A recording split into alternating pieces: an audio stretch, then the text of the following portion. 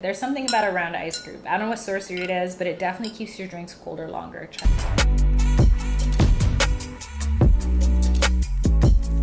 Hey loves, it's A back on your screen with another one. Hope you're well. Today we're talking about Atlanta Season 1, Episode 5. This was one of the weaker episodes in my opinion. I loved it on first watch years ago, but after seeing what Atlanta is capable of, this is in the bottom 3 for me. We're going to get into it. It was still good, just not great. And I want to hear what you have to say so you know where to leave it. But before we do, I want to hear from you. Have you seen the Atlanta Season 4 trailer yet? I saw that last week and I lost my ish. I'm so hyped for it. September couldn't come sooner, which is saying a lot because I'm not big on end of summer. The only thing I have to look forward to this fall is Atlanta. And I'm so hyped because this trailer gave me everything I needed and more.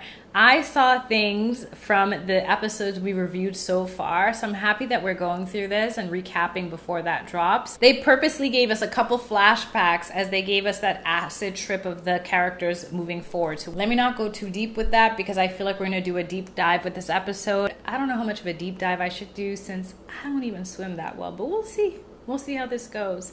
So this episode opens up with Al and Earn talking. It looks like they're at a charity event, maybe charity basketball, whatever it may be. The storyline diverts instantly. Usually there's about a 2-minute buffer. I feel like it's been exactly 2 minutes, if not less, before we go into different plot lines. If you're new around here, what I like to do to tackle the timeline is to keep the plot line separately because a lot goes on in these episodes. So we're going to talk about Earn first, then Paperboy's plot line, and end with Darius. So after Earn and Darius divert, Earn is mistaken by this character named Janice, who seems to be a well-seasoned agent, as Alonzo. And I don't know what it is about the name Alonzo, but it's giving me Emily in Paris passionate lover tease. Is that just me? All I do know, though, is she's smoking a cigarette inside, which is a no-go. Someone comes up to her to say, you can't do that. But obviously, her energy, she's the type of woman who doesn't follow the rules. Let's just call a spade a spade. We've all met that person. We might have worked for that person or worked with that person.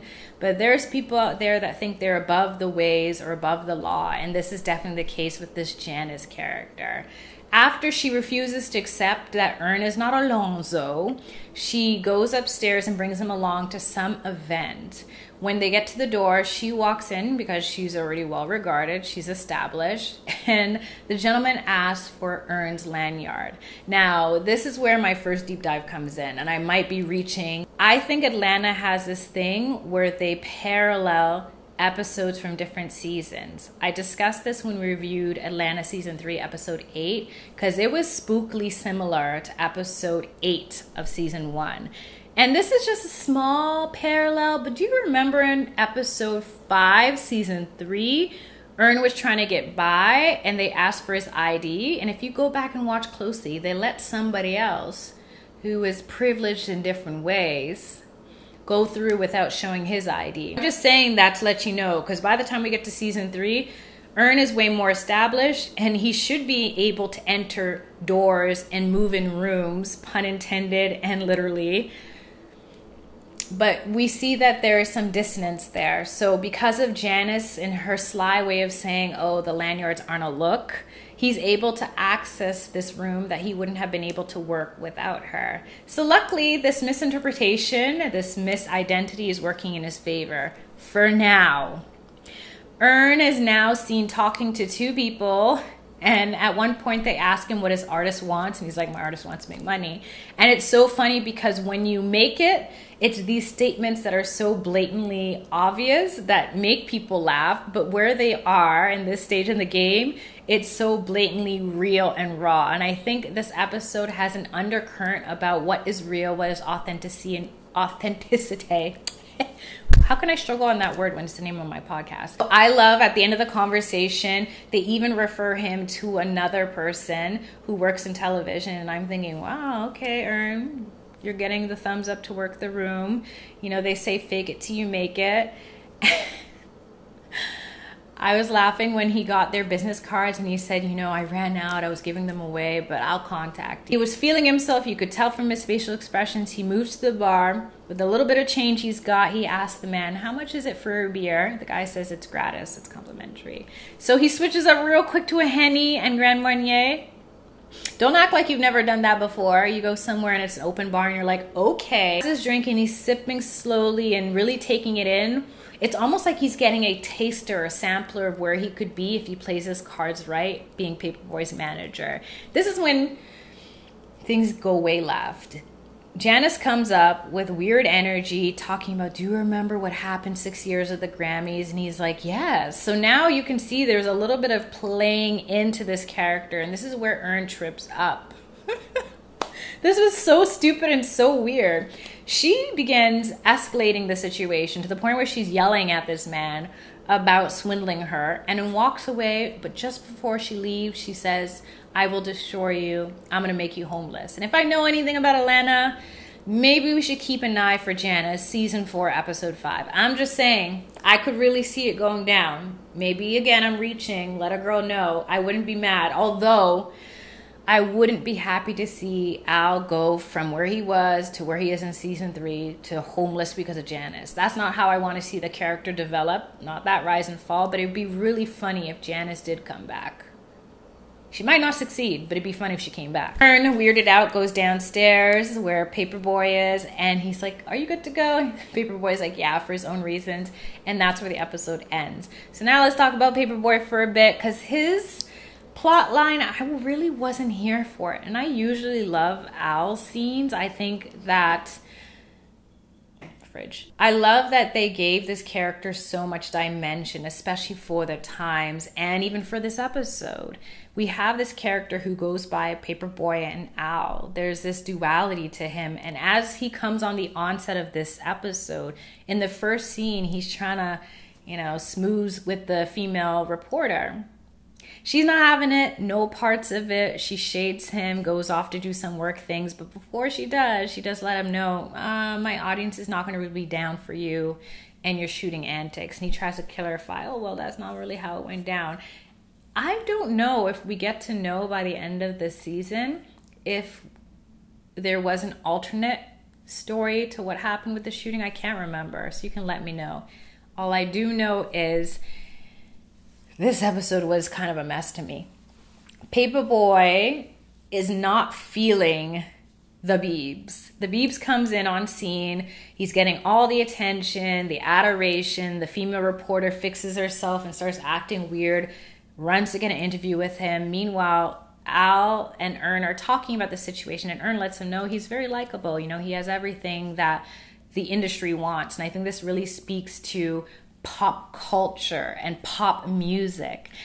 Then it's time for Al to switch into his basketball clothes and get ready to play on the charity court. The Biebs is doing what the Biebs does. He's peeing in a corner and Paperboy's like, I don't know why everyone likes this guy. Meanwhile, the guy beside him is starstruck, talking, smiling, ear to ear, fangirling. And he says something, he's just like a lovable character, that kind of thing.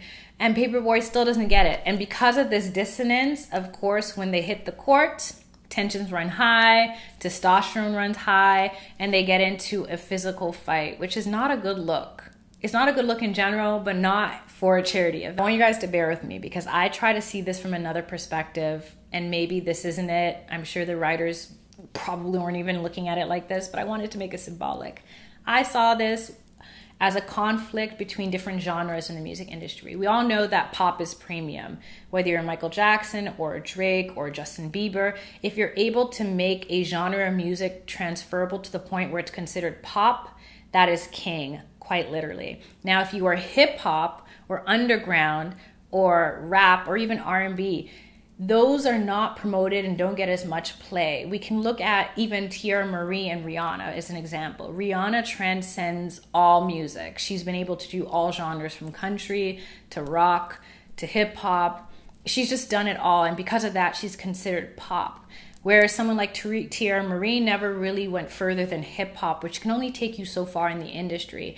Even though we can argue nowadays, thanks to Drake and other artists, like Kendrick Lamar and J. Cole. Hip hop is now pop because there's so much of hip hop elements in country, in R&B. A lot of times when a music succeeds, it does have either that rap hook. Perfect example, drill and trap.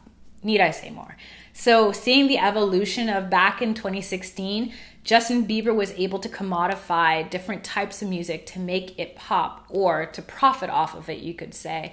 And Justin Bieber, like Drake or Chris Brown, has been able to do the Afro beats and the country and the R&B. And I looked at this fight because I didn't want to look at it as a slapstick, stupid, nonsensical scene, as Paperboy representing hip hop and the Biebs representing pop. And at the end of it, when they have this conference and he's able to apologize and turn his hat around so it says real, the ability for a pop artist to have more grace when they transgress. That's how I read it. Now again, if your girl is swimming in the deep end and gasping for air, you can let me know, but that's what I tried to extrapolate from this, especially when she said, let me give you a piece of advice. They want Bieber to be the good guy. Meanwhile, he's in the background dancing like a fool. And I swear that's Donald Glover's voice, high pitch, wasn't it? I'm pretty sure it was. But then she goes on to say, you're a rapper, you're the bad guy. And now we begin to see this pigeonholing that, again, becomes more evident in season 3, in episode 5, for example, where we wonder, what was on Paperboy's phone? Was it a ballad? Was it something softer? And even if we use the example that I just said before with Drake, when he was first on the scene as a hip-hop artist, a lot of moguls, men, and people in that sphere always joked on him being the light-skinned soft guy. Now he's created a whole genre of guys who've come after him and since then to also have that soft side, that vulnerable side, that toxic but I love you side. It's interesting that the female reporter who represents the media at large is trying to put this person who's an artist who's meant to be evolutionary and revolutionary and evolve constantly into this box of you are a rapper, so you are problematic and just play the bad guy part. That's what's going to work for you. And it really does beg the question, is art imitating life, or is life imitating art, or is the music industry just commodifying it all? I wonder. I don't know.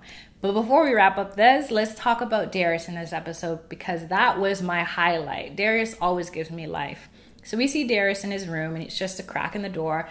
I try to zoom in to figure out what was on the walls. I always feel like Atlanta gives you tidbits about things if you really take the time, but I couldn't really read anything on any of the walls. So if I missed something, let a girl know.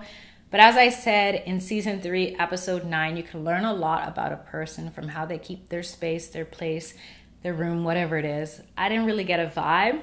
I don't know if he's like, I can't even tell if that's Darius's room or he's staying by Al, but I guess I'm overthinking in that respect. All I do know is he was carrying one of those art canvases.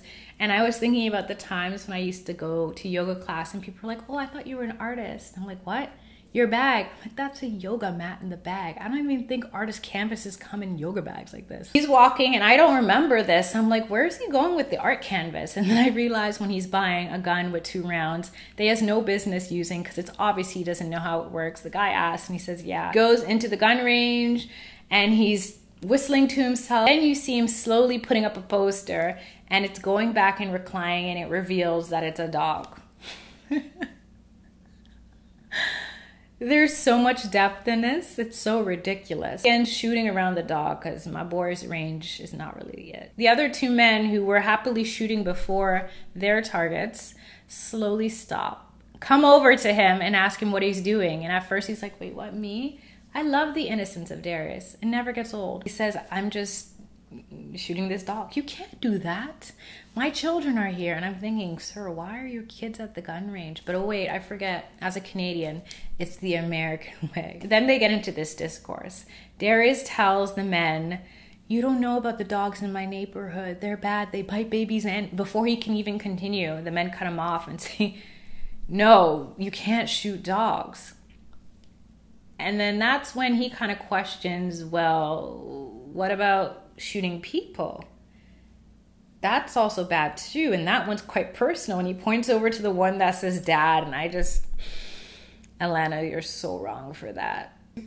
And then out of nowhere, a shorter man comes out and he's taking Darius's side like, you guys can't tell us what to do, basically the whole sentiment of a free country. And then he goes as far to say, I saw you the other day shooting a Mexican with a knife. I said, whoa, that got racist real quick, but also very relevant because this was before Trump's America, which we could talk about that for days. And then he goes off even deeper to the point where Darius is like, no, I didn't say all of that. Because he was basically talking about a revolution. I was like, wow, that escalated real quick. But of course, as the world is, Darius is the one that gets kicked out at gunpoint. He asks for his ID back, and then he asks back for the poster, and they won't give him it. The symbolism in this scene is clear. Many people I personally know as well, regard animal lives in the form of pets higher than human life. People, I will never get that. I'm not a pet person. I know a lot of people who have pets. I think they're cute. I'll rub a belly or two when I'm over at someone's house. I mean, I want that in my house, okay? Where my mom was born, they're called yard dogs for a reason because you keep them in the yard. Of course, in Antigua, it's hot so they can stay out year round. I wouldn't get one in Canada because I don't want one in my house. But that's another story for another day. I'm sharing this to say that I live in a community, a neighborhood, and even this building where I'm one of few people that doesn't have a pet. And I've heard so many conversations about the love of dogs and cats. I get it, it's a companion, but at the same time, so many people are willing to value that life higher than another human's life. And it's always been baffling to me. So much to the point where I was walking with a friend a couple weeks ago and we passed a couple dogs because there's dogs everywhere around here. Oh my God, I love that dog. And then we passed a homeless person. He asked for money. I said, sorry, I don't have any change on me.